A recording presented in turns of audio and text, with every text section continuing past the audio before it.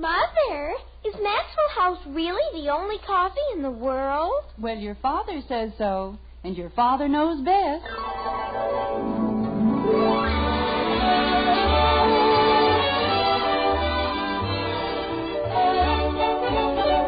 Yes, it's Father Knows Best, transcribed in Hollywood, starring Robert Young as father.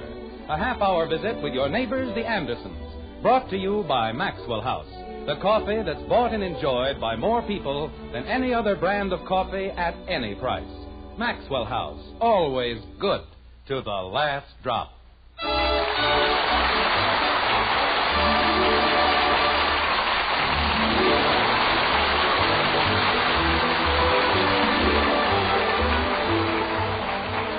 It was Shakespeare who said, life is a crooked game, and you never know when they'll deal you one from the bottom of the deck. This was Joe Shakespeare, of course, who runs the meat market on Franklin Avenue. And it isn't bad for a fellow who never went past the 7th grade. Anyway, it's just short of dinner time in Springfield, and in the white frame house on Maple Street, the Andersons are about to be double shuffled, double dealt, and otherwise generally bilked by the fiendish fillip of a fickle fate, like this. Margaret, I'm home. We're in the kitchen, dear. I'll be in as soon as I hang up my coat. There's a message for you next to the telephone. Oh, okay, honey, I see it. Daddy! Hello, sweetheart. How's my best girl? Oh, Daddy, my beautiful Daddy. You're just the most wonderful, most beautiful, most gorgeous Daddy in the whole world. Kathy, you're choking me. I'm sorry, Daddy, but I was so glad to see you. Well, of course.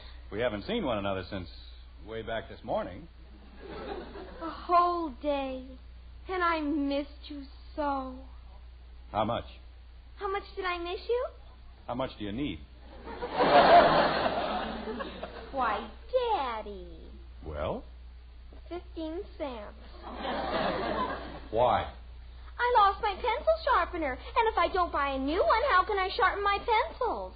It won't be easy. May I, Daddy, please? Well, let's see. Which week's allowance are you working on now? October 21st. October 21st.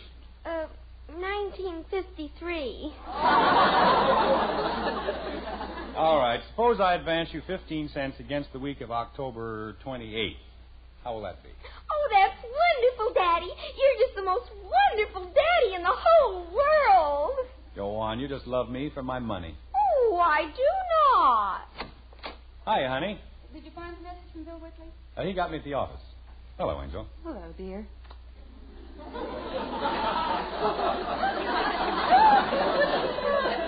Hi, Father. Well, what are you doing? Shelling peas. And look at my nails. Why don't you help her, Kathy? It's her turn. I did it last time. She doesn't have to help me. Go ahead, Kathy. Give your sister a hand. And let's not have any arguments about it. Don't you forget, Betty. The next time I have to shell peas, I help you. Well, stop talking and help me. Where's Bud? Probably over with Joe Phillips. He'll be along in time for dinner. You know, Margaret, I was thinking today, we're a pretty lucky family. We have a nice home. It's almost paid for. We're well and happy. We're not rich, but we manage. My, aren't we solemn tonight? Well, I was talking to Bill Whitley today, poor guy. Is anything wrong, dear? Oh, just a bunch of little things. His boy had that operation last March, and he's had a few bad accounts. Now he's worried that he won't be able to meet his insurance payments. That's a shame. They're such nice people. Almost ready with the peas, dear? Just about. Mom, I won. Mom, look what I won. What on earth? Bud, how many times have you been told not to burst into the house like that? I won the prize. Look, I won the prize. I don't care what you... A skunk? Bud! Oh, Bud! Get that thing out of here. That is beautiful! I said get it out of here. Bud, please. Gosh, don't make so much noise. You're getting them all excited. We're getting him excited. Bud, if you don't get that thing out of here... Just a moment, Jim. Let's be sensible about it and calm down. Calm down. A skunk in the kitchen and you want me to calm down? Well, we don't want to get the skunk upset, do we? Oh, no, that's right. No, we mustn't get him upset. Just everybody be calm now. Let's not get him upset. Oh, Mother, make him take it away, please. He won't hurt you, Betty. See? Take him away, Father! Bud, take that thing away from your sister. There isn't anything to worry about, Dad. He's housebroken and everything. Kathy, don't walk around. You're stepping on the peas. But I want to touch him. May I, Bud, please? Okay, but don't scare him. Nice boy.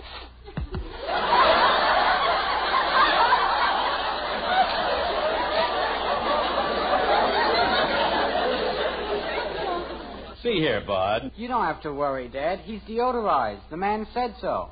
What man? The man who ran the raffle. You won that thing in a raffle? Wasn't I lucky? The things that can happen out of a clear sky. Betty, get down off the table. Nothing's going to hurt you. Tell him to keep it away from me. Thousands and thousands of children, and my son has to win a skunk.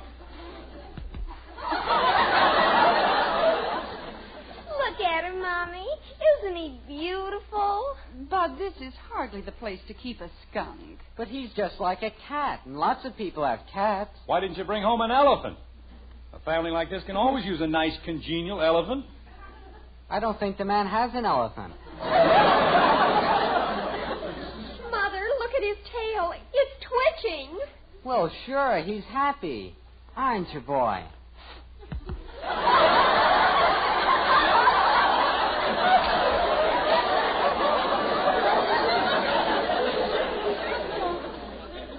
What's his name, Bud?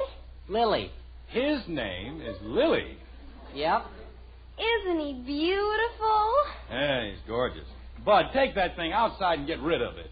Gosh, I can't, Dad. Why not? I just told you, he's deodorized. That is merely your opinion. And anyway, what difference does that make? The man told me all about it. If you turn a deodorized skunk loose, he's defenseless. He'll get killed. And we'll send flowers to his mother. Take him out in the field and lose him. Jim, we can't be heartless about it. We can't be brainless either. Margaret, don't tell me you want to keep Lily. Of course not. I do. The man said they make wonderful pets and they eat practically nothing. Well, that's fine. Give him back to the man. I can't. Why not? His wife says she'll divorce him. It isn't bad enough having Kathy around. Now we have to have a skunk. Betty! Well, who wants to call on a girl whose brother has a skunk? I do. Lily won't be any trouble, Dad. He can sleep in my room, and I'll pay for his food out of my allowance. But it's not a question of expense or how much room he takes up. We just can't have a skunk around. Nobody in his right mind wants to keep a skunk around. I do. That's what I said. Nobody in his right mind. Jim, if we could only find him a good home. Where? With whom? Who wants a skunk? The man said... Father, look at him. His nose is twitching. Isn't he sweet?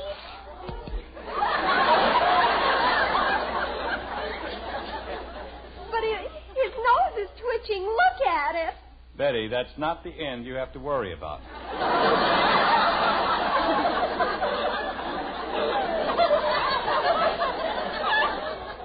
You don't have to worry about either end, Dad. The man said... I don't care what the man said. Why don't we call someone who likes skunks? Margaret, who outside of another skunk likes skunks? Well, there must be someone.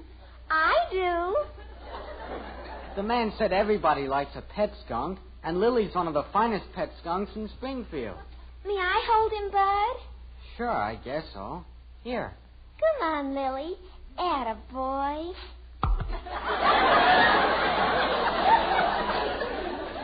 Jim, where are you going? I'm going to call the zoo. That's where I'm going. It won't do any good, Dad. They can give him a good home, 3 square meals a day.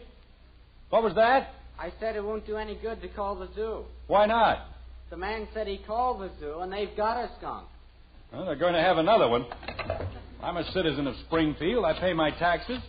It's as much my zoo as anybody else's. If I want to give them a skunk, well, they'd better take it. The man said... Hello, Springfield Zoo. My name is Anderson, James Anderson, 607 Maple Street. We have a skunk. What? Oh, you know Lily. Oh, I was just saying to my wife that I thought it might be a very good idea if... They what? Well, if the other animals won't trust a skunk, why should we? I know it isn't your problem, but... Look, if you'll only let me explain, I had nothing to do with getting the skunk. It was my son. No, my son. Don't you think that shooting him is a little drastic? What? Well, if I can't think of anything else, I may. Holy cow. Thank you very much. And a great help he turned out to be. Dad, I'm sorry. I'm sorry I got you mad about the skunk, but gee whiz. What did they say, Jim? They know all about Lily. People have been trying to give him to the zoo for years. Dad, before you do anything permanent, don't you think we ought to talk about it? Bud, what on earth happened to you? You're as white as a sheet. Always worried about that idiotic skunk. The man at the zoo said I ought to take Lily to the pound and have him shot. Lily? Well, who do you think I meant? Oh.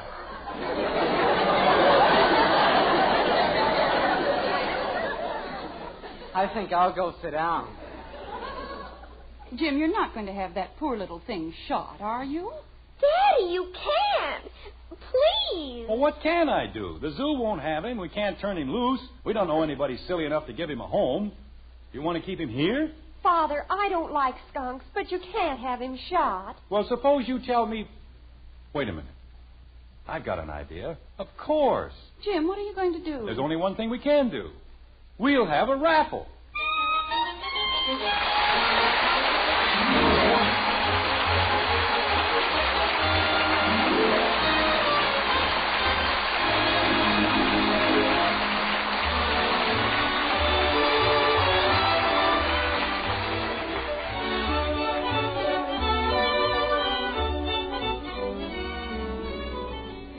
How would you like to pour a cup of coffee for the world's greatest coffee expert and hear him say, "Best coffee I ever tasted"? It'd mean a lot to you pleasing that number one expert.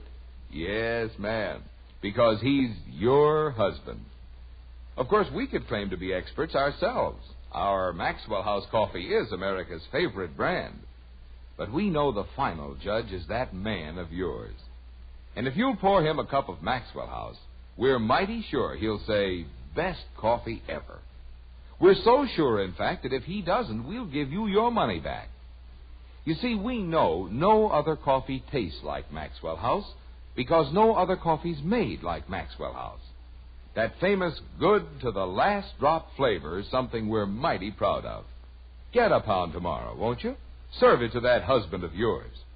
And if he doesn't tell you it's the coffee he likes best, why, you send us the can and unused portion, and we'll gladly refund the price you paid. Our address is right on the front of that familiar blue tin. Tomorrow, find out how much the world's greatest coffee expert enjoys Maxwell House coffee. Always good to the last drop.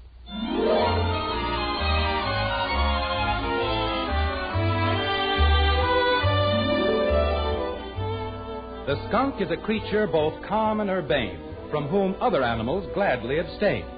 He may be as fresh as the bright morning dew, and yet who can trust him? I wouldn't. Would you? It's a few days later in Springfield, and breakfast time in the white frame house on Maple Street. But it isn't just any day, nor yet any breakfast.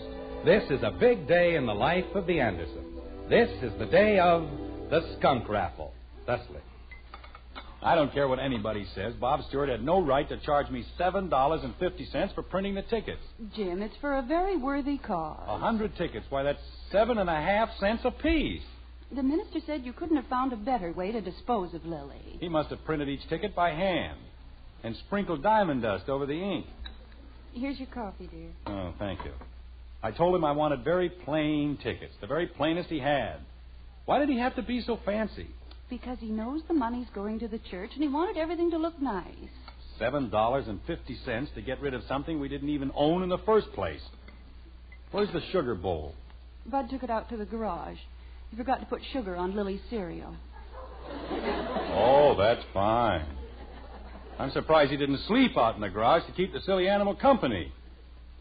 Jim. Yes? He did. Bud slept in the garage? Well, he said it was Lily's last night, and he didn't want anything to happen to him.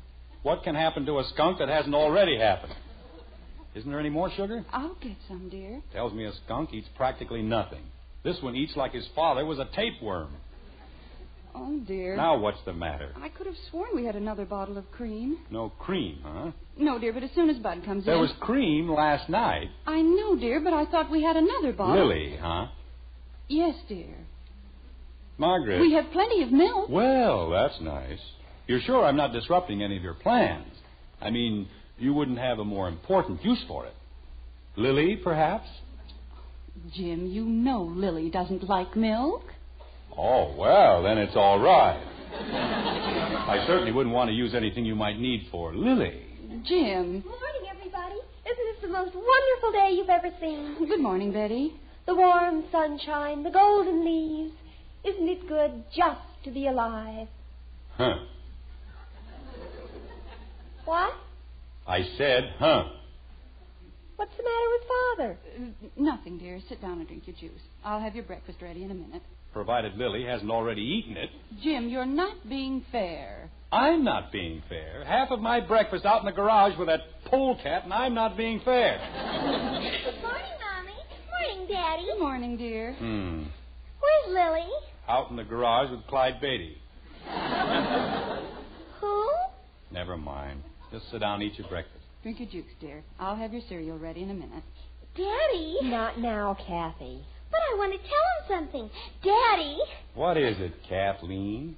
I sold a ticket. What's fine? A ticket? You had 25 of them. I've still got 24. Oh, that's great. That's just great. The drawing's in less than an hour, and we've still got 24 tickets. Jim, we don't have to sell all the tickets, do we? I told Dr. Swain it'd be $25 for the church. If we don't sell all the tickets, I'll have to give him the money myself. Well, 24 tickets are only $6, dear. Oh, only $6. $7.50 for the printing, $6 for the tickets. That's $13.50 to get rid of that miserable skunk. He isn't miserable, Daddy. He's cute. When your brother comes in here... You want me, Dad? Yes, come in here. What did I do now? But do you realize what that defrosted skunk is costing me? I don't know, Dad. $13.50. It is? Your sister was so positive she could sell 25 tickets. Do you know how many she sold? One. Dad. One measly little ticket for 25 cents. Now I'll have to make good for the rest. Dad. When I was a boy, I never brought a skunk home. I had more consideration for my parents. Dad. I'd have been booted from here down to the city hall if I even mentioned bringing a skunk into the house. Dad. But my children waltz into the house with anything they please. Skunks, frogs, lizards, and I've got to get rid of them. Do you realize that we're stuck with 24 tickets? Dad. What is it? I didn't sell all mine either. Oh, no. Well, gosh, it isn't easy to sell tickets on a skunk. People are prejudiced. How many did you sell? And besides, somebody had to stay here and take care of Lily. How many did you sell? So I got a bunch of fellas to sell them for me. They took the 75 tickets. How many did you sell? 19. Out of 75? Well, the fellas said they tried. 19. We've got 80 tickets left. I'm sorry, Dad. Mother, isn't there any cream? Betty, not now. Gosh, it isn't as if we didn't try. Well, I still have some control over my temper. Let me have the $5. Here's my quarter, Daddy. Dad, Yes? all I've got is $1.90. 19 tickets at 25 cents is $4.75, not $1.90. That's less commission. What commission? Well, I had to give the fellas a commission. They sold them for a quarter, but we only got a dime. Bud. Dad, you don't know how hard it is selling skunk tickets. They were doing me a favor. $30. That's what it comes to, Margaret. $30 to get rid of a skunk. Have some more coffee, dear? Maybe we better just keep it, huh, Dad? We're not going to keep anything. And you and I are going to have a long talk someday about what happens to boys who bring skunks into the house. What are you going to do now, dear? I'm going to see if I can't get rid of some of these tickets. Who ever heard of a raffle with only 20 tickets?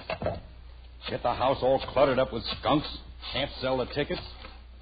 Should have had the darn thing shot in the first place. Oh, Bob Stewart, this is Jim Anderson. Look, about those tickets, Yes, they were very nice. But we've got quite a few of them left, Bob, and after all, you did make $7.50 on the deal, and the money does go to the church, so I thought if you'd like to take about 25 chances... Hello, Bob? Bob, hello? Fine thing. Just wait until I want some more tickets printed, that's all. It'll be a cold day in July. Did Mr. Stewart take any, Jim? He hung up on me, that's what he did, the nerve of him. Just hung up. Jim, we've got to leave for the church in a very few minutes. Well, you go ahead with the kids. I'll be along as soon as I get through here. Well, don't be too long, dear. Okay. Hello, Heck. This is Jim Anderson. Just fine, thanks. Say, Heck. She's fine, too, thank you. Say, Heck. Yes, they're all fine. Say, Heck, have you heard about the raffle we're holding? Well, all the money goes to the church, and the tickets are only $0.25 apiece. Oh, it's for a skunk, Heck, but you ought to see him. Cutest little fella you ever saw in your whole life. What? Hello, Heck. Heck! Fine bunch of friends I have. Hang on to $0.25 as though their life depended on it. Smoke 50-cent cigars, but if you ask them to lay out a dime for something worthwhile... Hello, George. This is Jim Anderson. Say, George, we're having a raffle at the church. Well, we're giving the tickets away, George. There's no charge at all. That's right. All you have to do is keep what you win. What? Well, it's a pet skunk, George, and so help me's a million laughs. Just the happiest little thing you... George. Hello, George. Now you can't even give the things away. What a great raffle this is going to be. Hello, Ed. This is Jim Anderson. We're having a free raffle at the church, Ed, and I want you to have these free chances to win a free prize. Well, I've seen some cute skunks in my time, Ed, but this one is... Ed. Hello, Ed.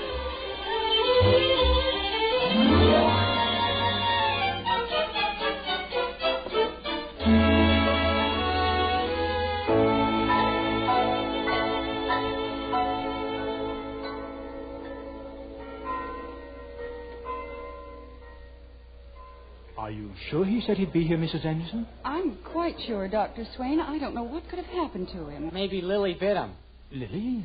The skunk. They don't like one another. Kathy, you know how children exaggerate. Yes. Do you want me to call the house, Mother? Maybe you'd better. And if he hasn't left... Here he comes, Mom. What's he got in the box? Kathy, don't be silly. That's Lily. Oh. Jim? Oh, I'm sorry I'm late, Dr. Swain, but I had a time getting rid of the tickets. Did you sell them all, Dad? Not quite. Oh? But you don't have to worry, Doctor. Here's my check for $25 to cover the whole thing. Oh. How many lucky people are there in the drawing? 20. 20? Bud. But those are all the chances. Bud, be quiet. Holy cow. These are the stubs for the 20 tickets that were sold, Dr. Swain, so if you want to go ahead... We'll do that this very moment. Attention, everyone. Attention, please. We're going to have the drawing for the little animals so generously donated by our friend, Mr. Anderson. It was my skunk. Bud, please. Betty, would you like to put the stubs in this bowl? Okay. How's that? That's fine. Now, mix them thoroughly. There we are. $30 to get rid of a skunk. Jim. Now, Kathleen, would you draw one of the slips, please? Reach way up. Like that? That's a good girl. May I have it, please? Thank you. Attention, everyone. The winning number is number 73. Will the lucky person holding number 73 please step forward? Number 73. Dr. Swain? Yes, Kathleen? That's me. Oh, no!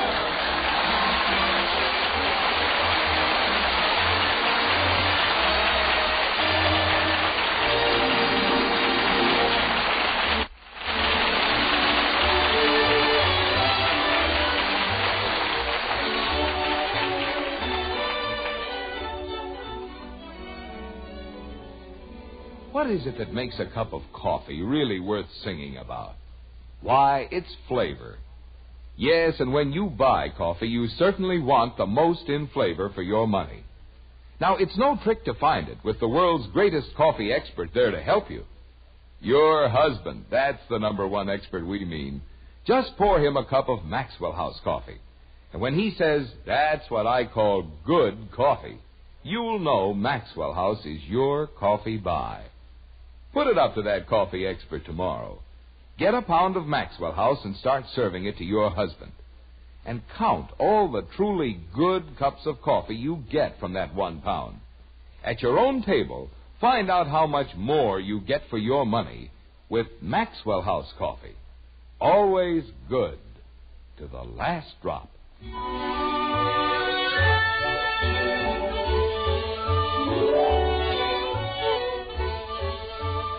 Once again, it's breakfast time in the White Frame House on Maple Street. A skunkless breakfast time, if not exactly a happy one, like this. The only thing I ever won in my whole life, and you wouldn't let me keep it. I couldn't let you keep it, Kathy. And you let Jimmy Woody keep it. Jimmy Woody is not my child.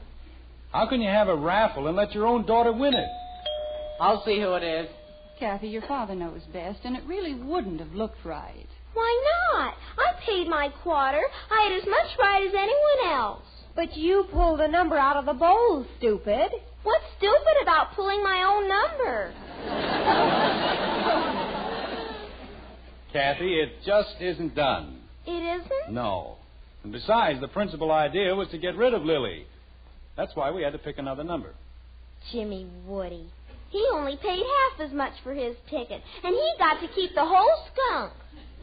Fine. It couldn't have happened to a nicer boy. He's an only child, and his father lets him have everything.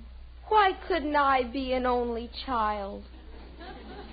Why couldn't you be a child, period? Jim. Well, My quarter. If I don't get the skunk, I ought to get my quarter back. no. Mommy. Why, Jim. Margaret, she knew we weren't going to keep the skunk. Why did she have to buy a ticket? This will teach her not to throw her money around. I want my quarter back. Oh, Kathy, stop it. Kathy, I said stop it. Kathleen, Yes, Mommy? that will be quite enough. Yes, Mommy. What were you saying, Jim? Nothing. Who was it, Bud? You mean at the door? Just Jimmy Woody. What did he want? Oh, nothing much. He just wanted to know if we wanted to buy a chance on a skunk raffle.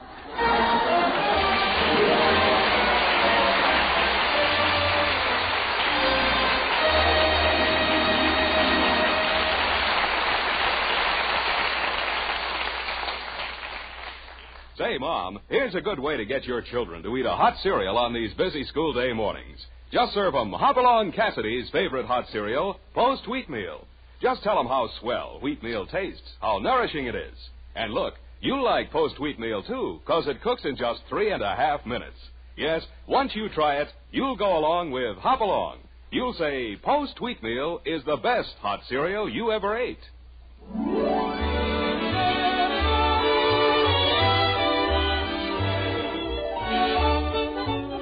Join us again next week when we'll be back with Father Knows Best, starring Robert Young as Jim Anderson, with Roy Bargy and the Maxwell House Orchestra, and yours truly, Bill Foreman.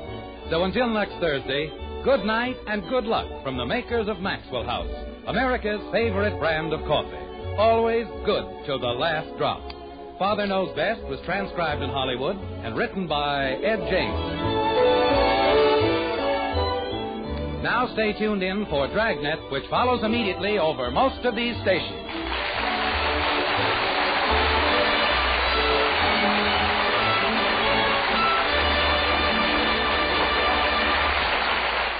Yes, Dragnet makes exciting listening. Stay tuned to NBC.